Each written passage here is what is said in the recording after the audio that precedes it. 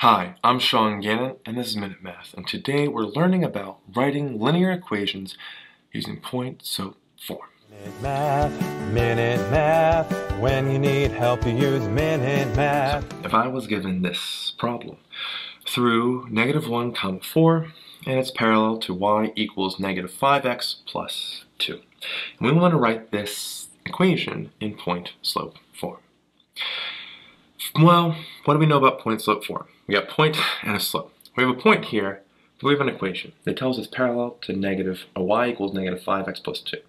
Parallel lines have the same slope. So our line shares the same slope as this line, which is -5 here. This one's in slope-intercept form. So we got our slope here, we have our point.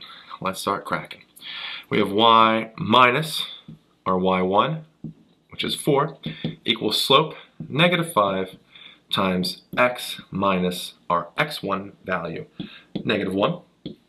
And we now kind of have it in point-slope form, but let's simplify. We have y minus 4 here, don't need to write those parentheses anymore. -5 here times x minus a -1 is like plus a +1. So we have +1 here, and there we have it.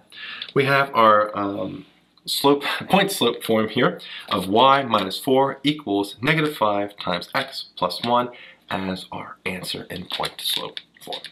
If this video helped you and you learned something, please like this video and subscribe to our channel.